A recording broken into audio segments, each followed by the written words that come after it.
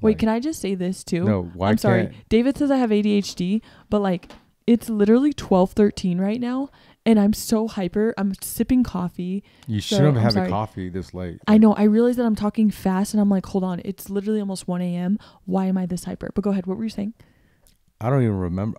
Welcome back, DNA fam, to another edition of No Explanation, number 9. 9. Number 9. Wow. Number 9. You know, I can only do this because I fractured my I hope thumb. you know the people listening to the podcast have no idea what you're talking Well, what about. I'm doing right now is I'm holding up my 4 fingers, and I can't bend it all the way because when I fractured my thumb, it never I don't healed. think anyone can bend it all the way. No, this one I could do this all the way. This one's like at an angle. What is today, David? Today it's actually our 6-month anniversary. Yes, we got married on June 10th. We're 6 minutes away from it. We got married on June 10th of 2022. And it is now December 10th of 2022. So we've been married for 6 months. So we thought we would do a podcast kind of just talking about, was marriage what we expected it was going to be? How are things going? And update you guys a little bit on our situation. So let's start off by, does it feel like it's been like 6 months? No. What does it feel like? 6 years. And for you? Yeah, for me, like, I think like, man, it's already been 6 months. It makes me sad how fast time is going by. But then at the same time, when I try and think about my wedding, it feels like a faded memory. So it's like mixed emotions. Like it went by fast, but then also it feels like so long ago. So it feels like a lifetime ago because I know me personally, and I change often. I try to change for in a positive way, but I've changed so much from that day. He has, and even from a year ago. It's just it feels like it was a lifetime ago being married because there's so much has happened, and positive and negative. It's like both. Yeah, I always tell people like a lot of negative has happened. You know, like you said, positive too, but a lot of negative, and it could seem overwhelming. But I was saying that like I know people who took 10 years to go through, you know, what we're already working out now, or took 5 years, or they're still trying to work it out and they've been married for 20 years. And so I think that, yeah, like a lot of stuff has hit the fan really quick, but we got married really quick. We didn't quite know each other all the way yet, although we felt like we did. But now that we're married, we really got to know each other. And so I'm grateful that like I'm grateful that all the junk is coming out and we're dealing with it now, because that's setting us up for like a smoother future. And we're working that out all before we have kids. And I think that's great. A lot of people try and work this out with the stress of kids, with the stress of needing a house, with the stress of that. And like, we're moving at a slower pace. And I think that's amazing, you know, because all my friends are like, how are you not pregnant yet? It's already been 6 months. Don't you want a baby, this and that? And it's like, no, like in my mind, there's things that I want to accomplish before I have kids. You don't have to get married and have kids immediately, you know?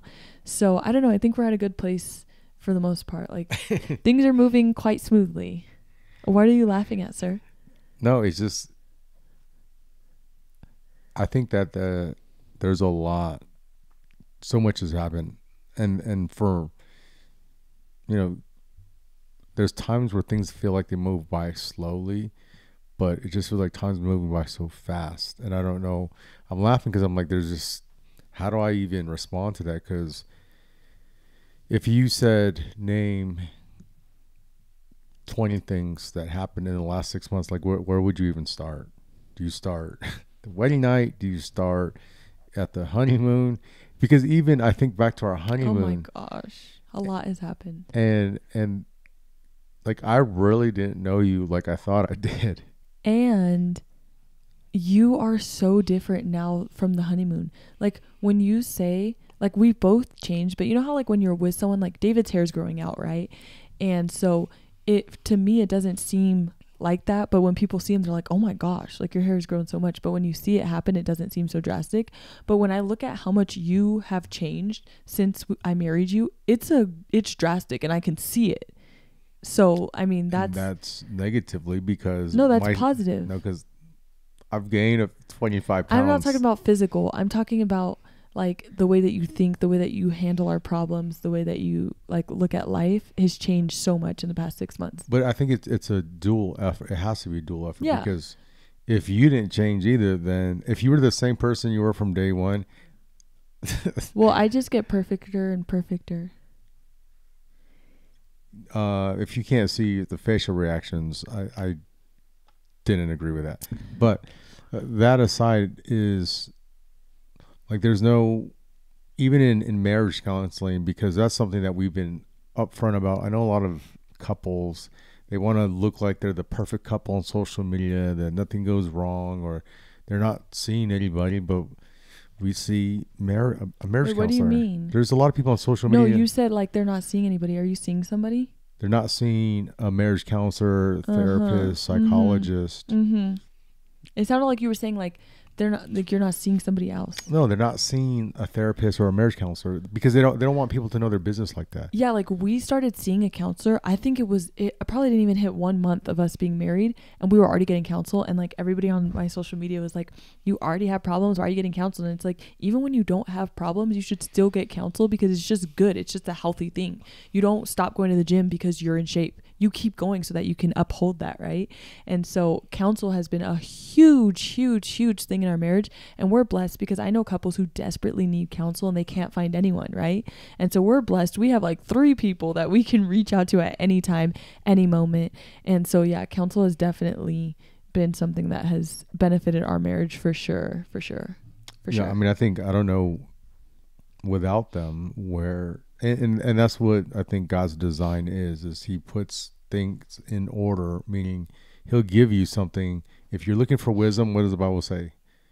If you ask for wisdom, he will grant it to you. He'll give it to you. And so we know, or I knew personally, like I wasn't, at first I didn't know this. At first I thought, okay, I know how to get married. I know how to be a husband. I know how to do all this. And then I was like, wait a minute, this is not going according to plan. Yeah, well, how could you know how to do something that you've never done before? Well, because generally I'm not bad at things, meaning I can, if you taught me to play a new game, right, I'm going to learn. I'm not going to be the best one at it. Like how I beat you in Boggle yesterday. You weren't the best one at it, but it's okay. What about today? We don't talk about today. Okay. Don't dwell on this. Don't dwell on the present. Don't dwell on the present. Is that how it goes? So this is the first communication we had through text. He got my email from my mother because she wouldn't give him my number because she told him I wasn't allowed to text him. But anyway, I had some questions about a podcast, so she gave him my email, and this was David's very first email to me. You can read it. Which one? The first one. Read it in your voice, how you sent it. Hi, Nissi. Your mom said you were starting a podcast. Congratulations. She also said you had a few questions. Feel free to ask away. I think it'll be something you're good at, by the way. Best, David. And then I was like, hey, yes, I'm starting one. It's honestly for my dad, though, not for me. So I see it more as work and less play. I downloaded Audacity to create and Podbean to upload. Have you done a podcast? ? I spent like 2 hours watching videos on how to use Audacity, and I was still lost. Crying emoji. I need someone to help me. Also, I know my parents think I'm still 12, but I'm not. Text me. Like, what even is email? Cry face. I don't do phone calls or FaceTime. LOL, but text me. Thanks for reaching out. Bestest. And then I responded to, first, you can call me winner, champion, number one, or David, LOL. Second, I've done podcasts when I was with Film on TV, and they upload it to their server's online network. It really depends on the format and where you are trying to post. If it's audio only, then there's Apple, Spotify, Google, etc. If it's video, then you can add it to YouTube, Vimeo, etc. For audio files, you'll need to do other things, which there are big platforms. That way you're not doing extra work. Third, you don't know how to answer the phone on a smartphone or use FaceTime. Kidding, I wasn't going to do that anyways. And then I said you should really get into podcasting, and there's ways to make money from that, David. So that was our first interaction through email. I think that he probably learned some things about me from that email. Do you think so? That you learned more than you had known about me from the 2 times you met me before that? Well, I think I would only learn one thing from that. And what's that? Was that there was some interest there from you. Where do you see interest in that email? Because one, people don't write emails like that if they're interested. And like what? It was thought out. It was quick because I know you were on your way to law school, but it was quick, but it was still thought out. And you It threw wasn't some, thought out and though. you I was threw texting and some, you driving. threw some emojis in there, and then you said for me to text you. If a girl doesn't want to be bothered, they're not going to give someone their phone number. Okay. That is true.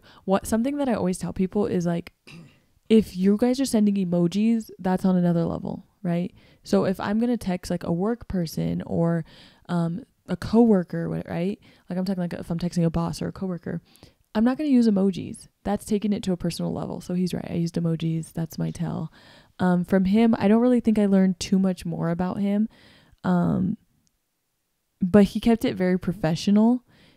And I like how he loosened up a little bit and he used an emoji in that one. And then I was like, okay, now he's interested because I know I use emojis to show that we're on another level, and he used an emoji. So after that email, he did text me and we ended up texting and getting married.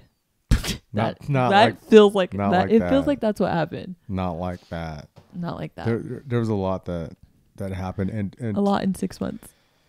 And to be honest, I do want someone to paint me a picture of a fisherman fishing for a fish, or maybe it's a woman, right? A mermaid.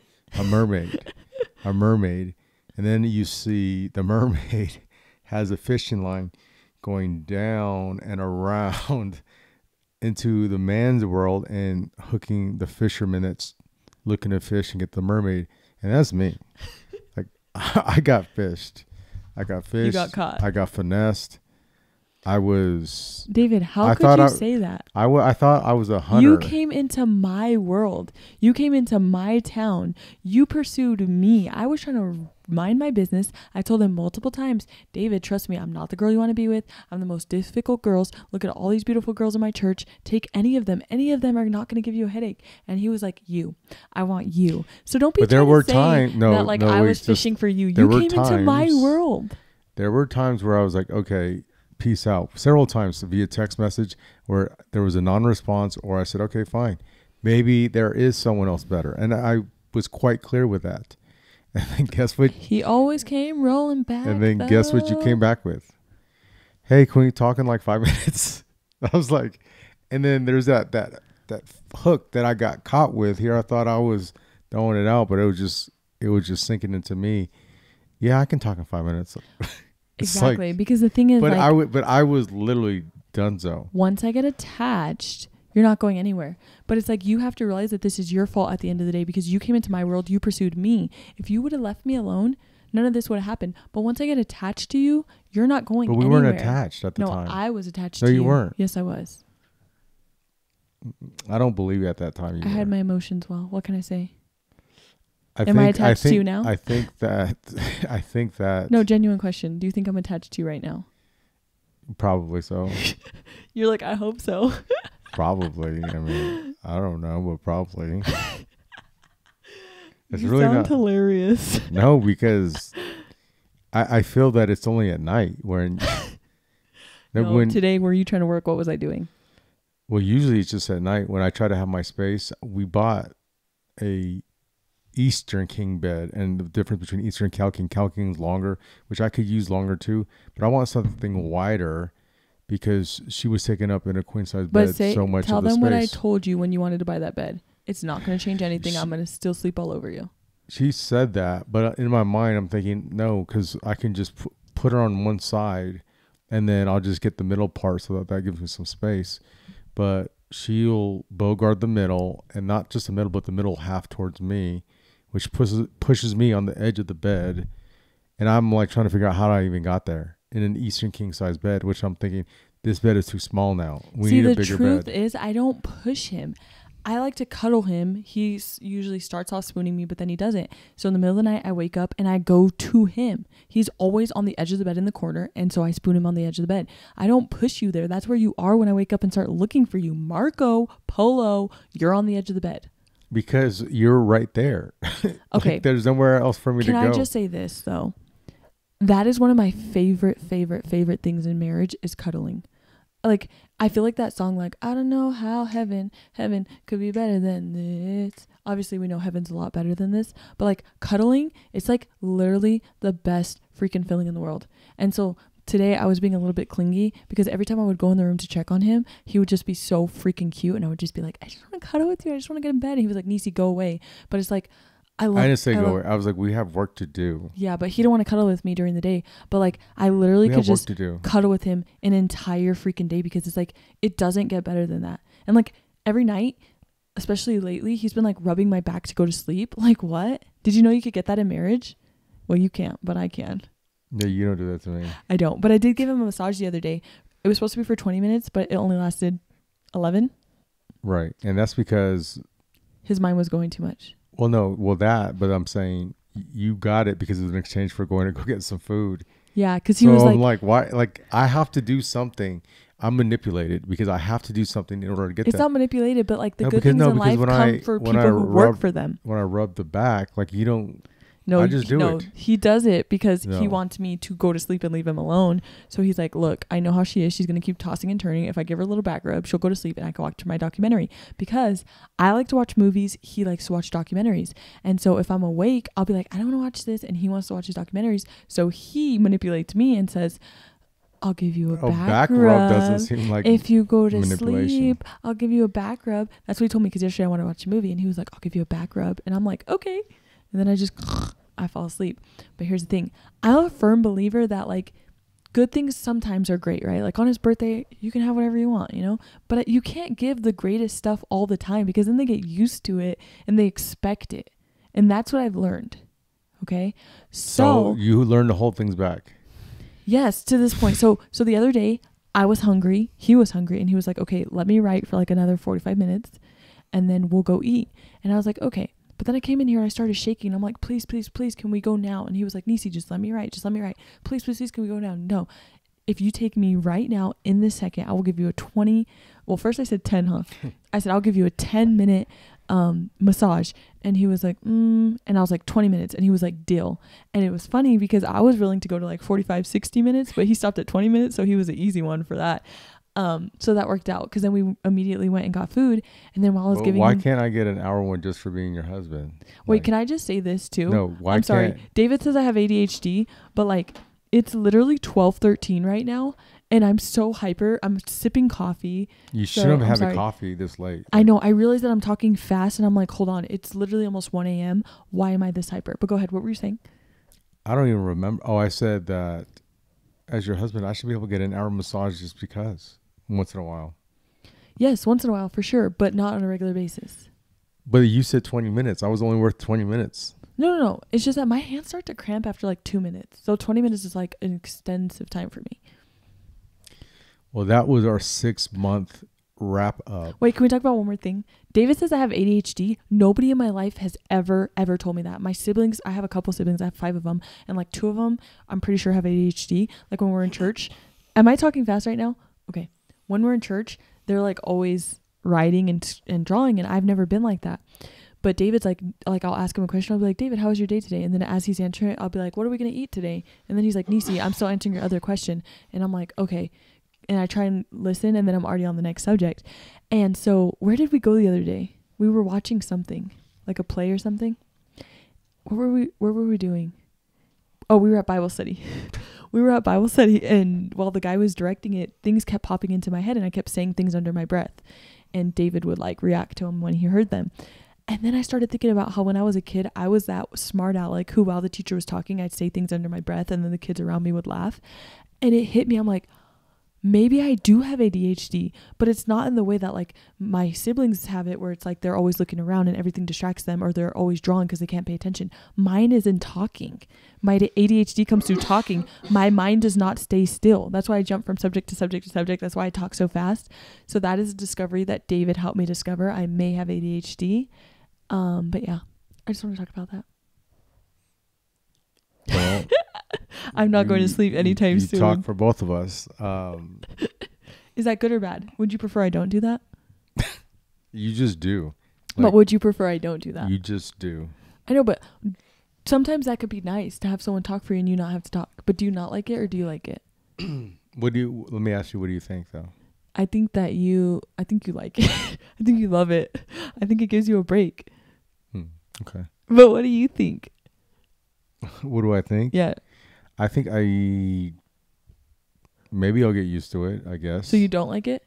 You wish I let you talk more? I mean, usually I'm a facilitator. So usually the facilitator. See, you married a facilitator, though. Leader. That's the problem. We're both facilitators. We're both leaders. And that's why leaders are also good listeners. Really extremely good leaders are great listeners. But we had this conversation the other day. I do listen when it comes to my friends and stuff, because I'm used to evangelizing, and so I do listen. I can listen to my friends, but when it comes to David, I listen to everybody else. Who's going to listen to me? I have stuff to say. So you're the person who needs to listen to me, because I don't get to talk to anyone else except you. So then I talk to myself. No, you talk to your mom. Well, mainly myself. I listen when you talk. I just don't listen when sparingly I talk to you asking you questions. Sparingly. So do you want me to listen more? I think being a good listener helps people out. It makes people smarter. I'm not saying. So I'm not smart now. No, you are smart. I heard that one. I listen now. It makes people smarter. So you think I'm not smarter? No, we could rewind this. It makes people smarter because you don't learn when you're talking. Did you know that? But what if I've already learned a lot? But you don't think you can learn more? I can learn more. Well, if you're perfect, then you don't learn more, right? No, because you can always get perfecter and perfecter. Oh, perfect. Okay. Okay, so you want me to listen more? I'm saying that. Okay. That's not what I said. It's our 6th month today, and by 1 year, this will be a completely different conversation. David's going to talk about how much I listen, how well I listen, and how little I talk. Right? Do you believe in me? Do you think I can do it? Well, you like to talk. I'm sorry. It's just something that you like to do. Because I don't get to talk to anybody. I don't have friends, really. Only a little bit. I don't have friends either. Exactly. So I talk to you.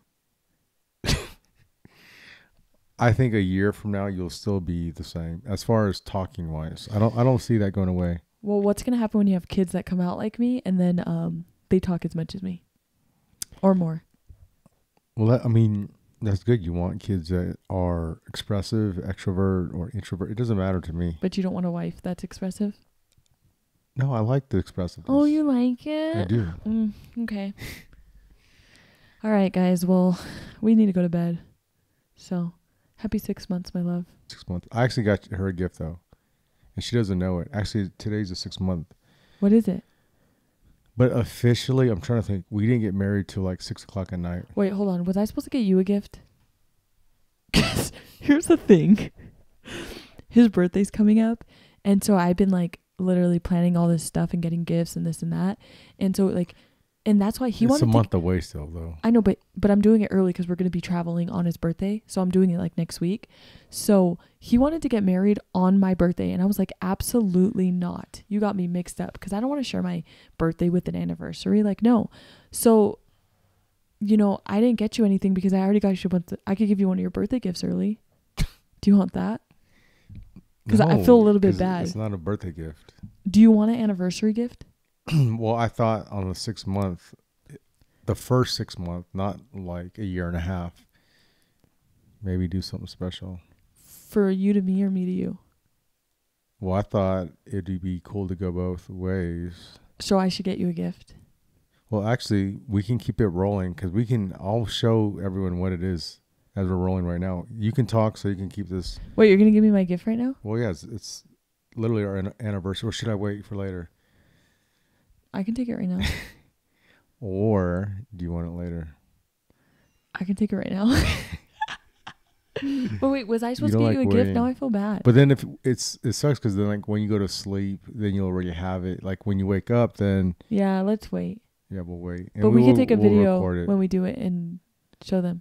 Yeah, we'll record it and we'll put it up on this channel. Comment if you think I should have got him an anniversary gift. I feel bad.